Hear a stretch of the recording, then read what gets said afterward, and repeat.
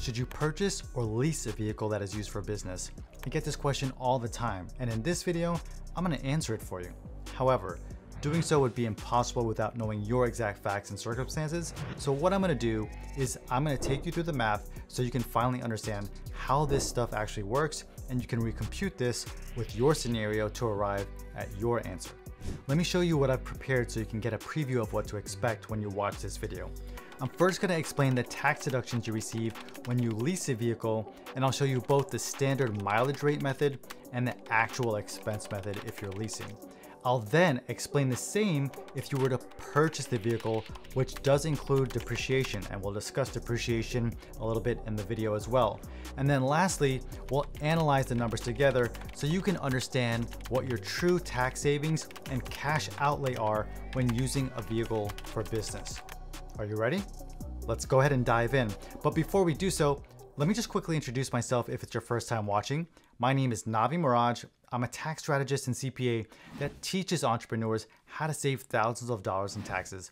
I do this for free right here on social media, but also through a course. The course is designed to transform a business owner from knowing nothing about bookkeeping, taxes, and tax strategies, and transition them into a tax-savvy entrepreneur who saves thousands of dollars in taxes each and every year. If you're interested in learning more, just click on the link in the description below or visit my website, which is navimuradcpa.com. Before we go into a deep dive of the numbers, let me just show you what our assumptions are so you know kind of what we're working with here. I'm saying that you purchased a vehicle for about $45,000, okay? This could be a higher end, maybe Toyota, if you will, like a RAV4. It could be a Model Y after the EV tax credit, things like that, okay? Something that's realistic. A down payment, I'm saying $3,500 is your down payment if you purchase, or if you lease, same amount. Business use percentage is gonna be 80%. If you finance, it's 60 months at an interest rate of 5%, a monthly principal and interest payment of $783, and a monthly lease payment of $575. That'll make more sense here in a second when you see the actual numbers. Okay, so we're starting off with the lease option, and we're gonna cover the standard mileage method, and again, the actual method as well. So we're saying here that this is just a calendar, right? January through December. And I'm saying throughout the month, you drove 1,000 miles total, and 800 of those miles were business miles. So your business use percentage was 80%. In the real world, it wouldn't work this way, but let's pretend for a moment at the end of the year, you landed at 12,000 miles total, 9,600 of those miles were business for a business use percentage of 80%. So how does this work? You leased a vehicle, you want to use the standard mileage rate. What is your tax deduction?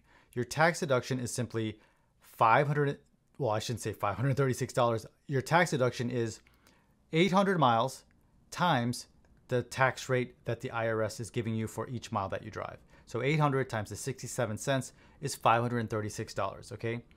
That is the tax deduction you receive when using the standard mileage rate method with a lease. You can see that for the year, it's $6,432. Now, if you lease and you use the actual method, you can deduct a little bit more. You can get the lease payment is going to be included, auto insurance, fuel, the license plate and registration fees for the first month is probably when you'll incur that expense. And then I'm going to go ahead and assume that you wash the vehicle once a month and it costs you $40 to do so. The total cost in month one was $1,265, but remember, that's the full amount. You got to reduce this for 80% because that's your business use percentage based on the miles that you drove. So your tax deduction for the first month is $1,012. That goes down to about $732 in every month thereafter because you don't have those additional license plate and registration fees. So for the first year, leasing the vehicle using the actual method, it's $9,064 versus the standard mileage rate method, $6,432 is your deduction.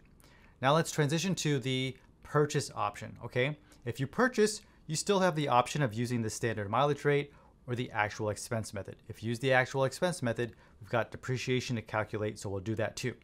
Okay, same facts up above, 1,000 miles a month, 800 of those miles are business use. Now what do we have here?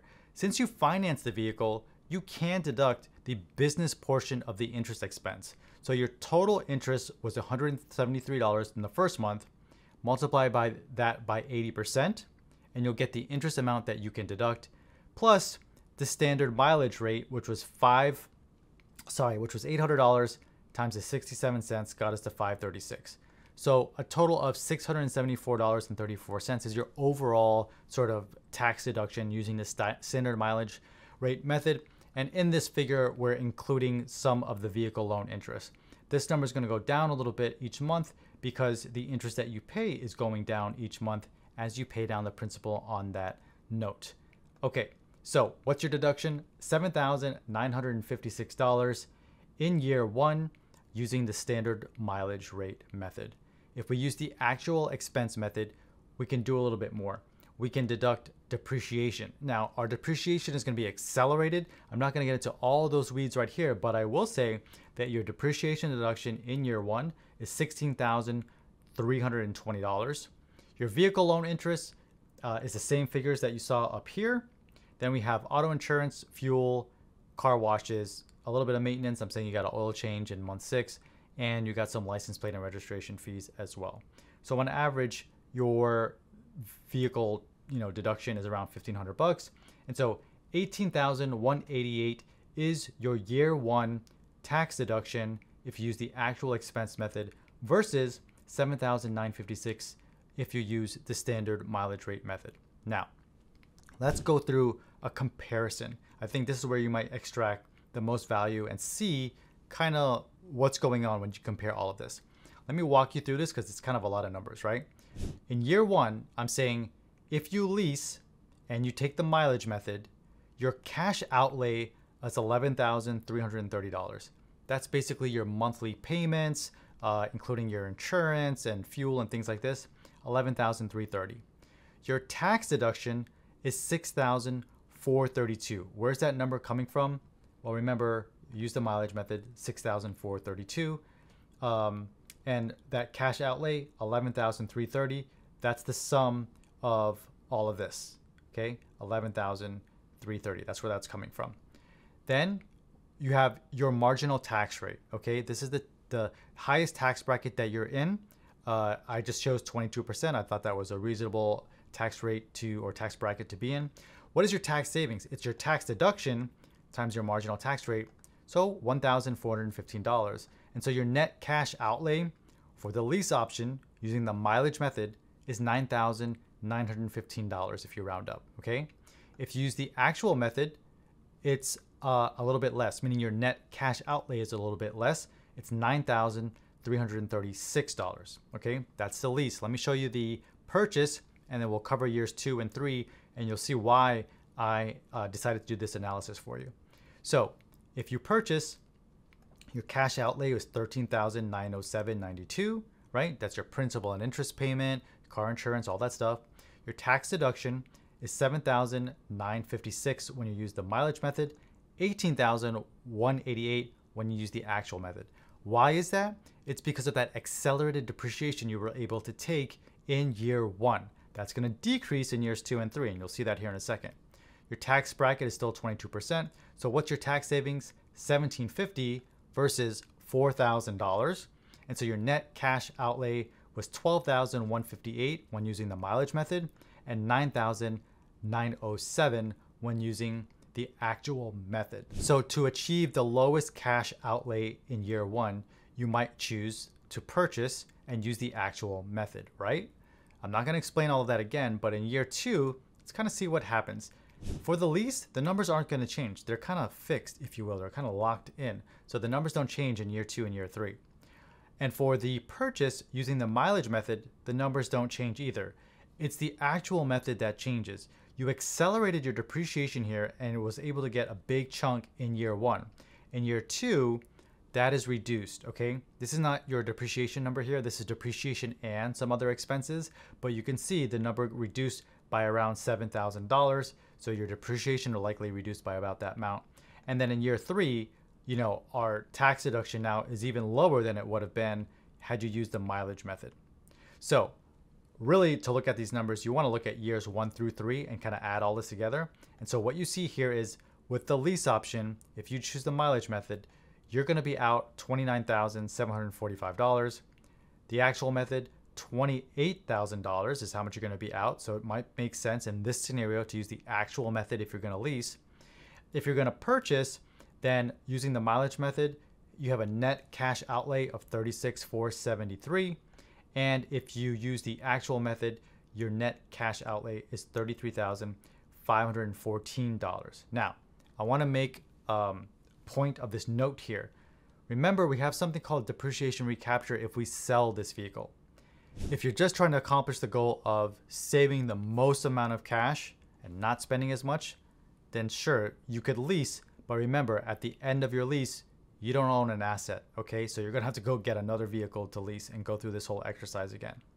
If you purchase, you can see what's happening here. Remember that we have depreciation recapture though. Let's look at this note. If at the end of the year, specifically year 3, I'm saying, you sold the vehicle that you purchased, you'd be subject to depreciation recapture. So without taking into consideration depreciation recapture, you might say, hey, let me use the actual method because my net cash outlay is $33,513. But assuming the vehicle's original purchase price was $45,000, right? We established that at the beginning of the video. And let's say it depreciated by 1/3 after 3 years of ownership, okay? Assume this is a Tesla or a Lexus that you purchase, or I should say a Toyota or a Lexus that you purchase. Certainly not a Tesla. They have been depreciating a lot as Elon drops prices to keep up with sales. But for a Toyota or a Lexus, this is probably realistic. Now, this vehicle, after 3 years, is now worth $30,000. But remember, we've got to take the business use percentage. 45,000 times 80% business use, the amount allocated to the business sales or sort of purchase price was $36,000. When you went to go sell it, you got 30 grand for the vehicle at an 80% business use, so that's $24,000. You'll see how these numbers come into play in a second. So over the 3 years, you took depreciation expense of about $25,000. So its book value is now $11,000. That's the $36,000 minus the $25,000 of depreciation you took over 3 years. This asset is sitting on your books with a value of $11,000. Now, if you sell it and you get $24,000, remember $24,000 is the business use percentage. You really got 30, but 80% of the 30 is $24,000, and you have an $11,000 book value. That means you have a gain of $13,000.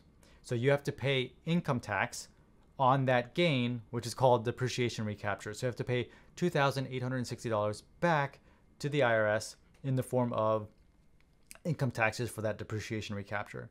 So if you add this roughly 3 grand to this number, you're sitting right back at like 36.5, right? So really these numbers sort of even out in this particular situation with this vehicle, this amount of miles and all that stuff. So keep in mind your scenario or your mileage may differ, right? No pun intended, of course. So what did you take away from this analysis? One takeaway you should be thinking of is that if you need, with a strong emphasis on need, a heavy vehicle with a gross vehicle weight rating of over 6,000 pounds, and you're in a high tax bracket, then maybe it makes sense to acquire a vehicle to get a large depreciation write-off in the first year. Just remember, eventually, you'll sell or trade that vehicle in, and you will have to pay depreciation recapture. This is okay as long as you can do something with the year 1 tax savings. Can you use the tax savings to invest in your business and make more money? If the answer is yes, go for it. I'll sign off on that. Remember, if you want to learn more, beyond the scope of just should you purchase or lease a business vehicle, then I recommend visiting my website or clicking on the link in the description below to preview the course to see if it's a good fit for you. With that said, I hope you enjoyed this video and the analysis I've done for you, and I'll see you in the next video.